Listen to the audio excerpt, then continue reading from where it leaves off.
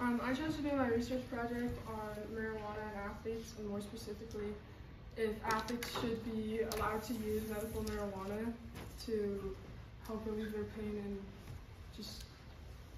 and not like have it affect if they're going to be kicked out of like their competition.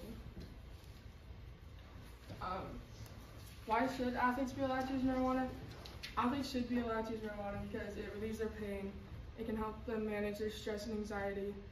Marijuana is proven to not be a performance enhancer like other drugs such as steroids, and it's also less addictive than other drugs like opioids. A lot of athletes use opioids to help relieve their pain, and it's not the safest option. One of the quotes from my articles that I chose says, while some experts agree that it has potential harmful effects to health, others say that the research to date suggests that cannabis is not more harmful than alcohol. I think this is an important quote because it shows that cannabis and alcohol are very similar, and if alcohol isn't banned from like the US Anti-Doping Agency and the World Anti-Doping Agency, then why should marijuana be? This is why athletes shouldn't be allowed to use marijuana. It does come with long-term, short-term physical and mental effects. Some long-term effects are still being studied, but the short-term effects are shown to have like breathing, like lung problems, and it just kind of like, it's kind of hard to explain. But like physical effects is like your lung problems, and you are kind of like out of it. Your like coordination isn't always the best. Another reason athletes shouldn't be allowed to use marijuana is because they are being paid to compete at the highest level. And if, for example, like say you're like the CEO of like a big company and you show up to your meeting and you're just like out of this world high, like that's obviously not going to go over very well and you're going to lose your job pretty fast. So why should athletes be allowed to when that is like their job that they're being paid for? It also could be a risk for like potential false advertising when an athlete is seen like smoking a joint and their fans see that. It could encourage their fans of like younger generations. They're like, oh my gosh, like that's cool, I want to do that, you know, which is not okay for the youth to be doing.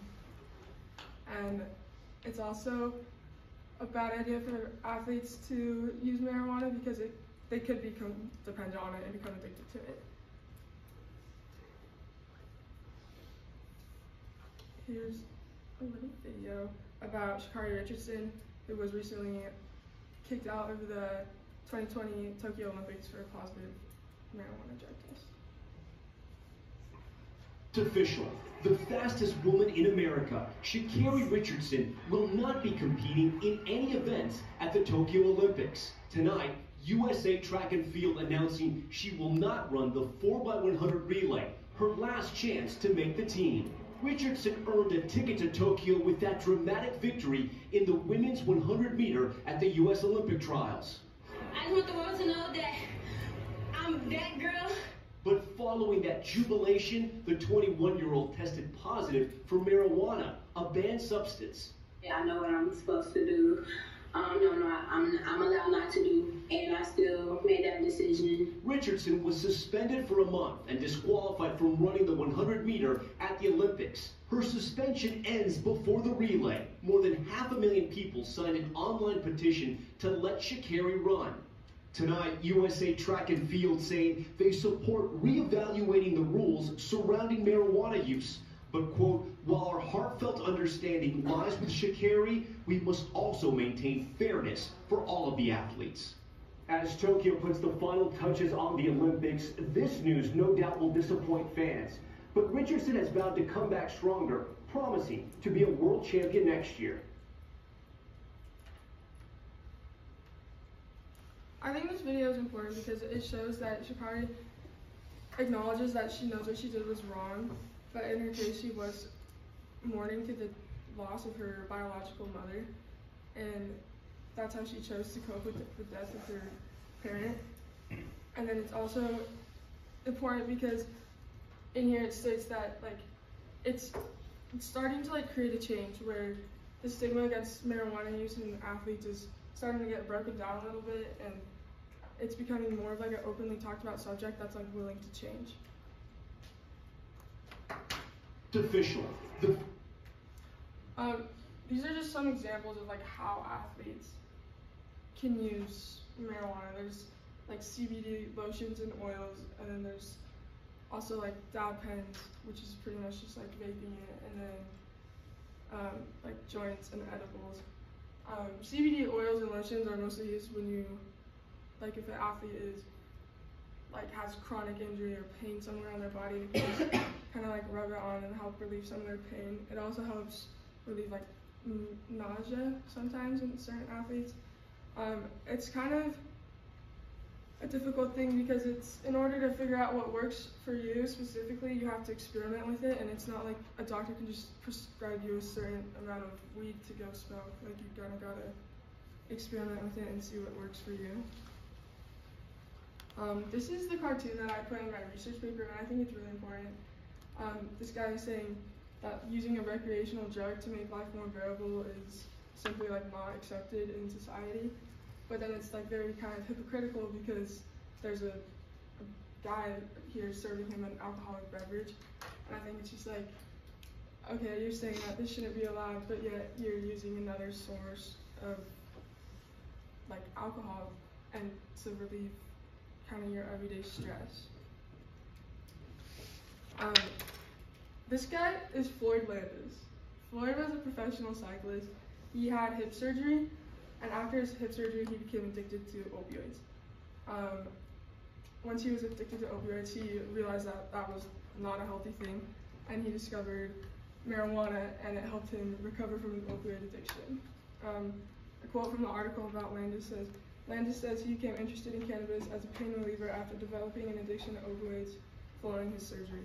I think this was really good for Floyd because opioids are far more dangerous than marijuana, and by using marijuana, he's still able to relieve his pain, but he's not addicted to opioids.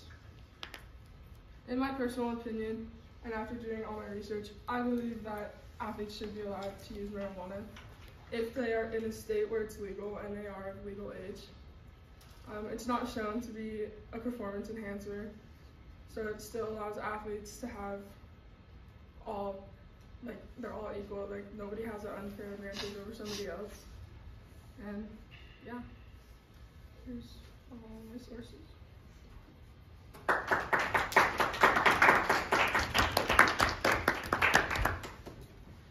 Yes, Kate. Would you consider smoking marijuana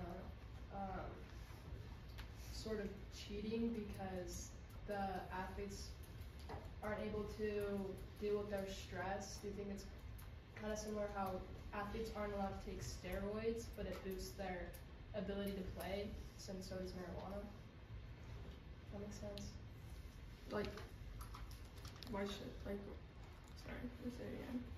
So do you think that smoking marijuana is sort of like cheating compared to like steroids, how it boosts their ability to play? Do you think marijuana, since it helps with their anxiety, do you think it can be considered cheating? No, I don't think it's considered cheating because it's not proven to have any performance enhancing capabilities. And if somebody is smoking marijuana, the only thing it's going to do is harm them. It's not going to help them improve at all. It's just going to take back from their ability to perform. Yeah. Do most athletes use CBD oil, or do they actually smoke a joint to relieve like pain, or is smoking a joint like for mental purposes, while CBD oil is more physical? Most athletes use CBD oils and lotions, but what they don't realize is there's actual THC in some of them. And even though they're not like using edibles or smoking before an event or competition, the THC in the oils and the lotion will still show up on their drug test. And that's how they're getting like disqualified. Yeah. If an athlete in a state where it's legal uses marijuana compared to an athlete in a state where it's not legal, do you think that creates an unfair advantage? Yeah, a little bit, because the athlete in the state where it's legal is able to have that option, and the athlete in the state where it's not legal, like, doesn't have that to help them manage their pain and stress and anxiety. So I think that is one of the flaws where the rules are gonna have to change in order to make it fair for everybody. So then do you think it should be regulated throughout the US? Yeah, I think medical marijuana should be regulated throughout all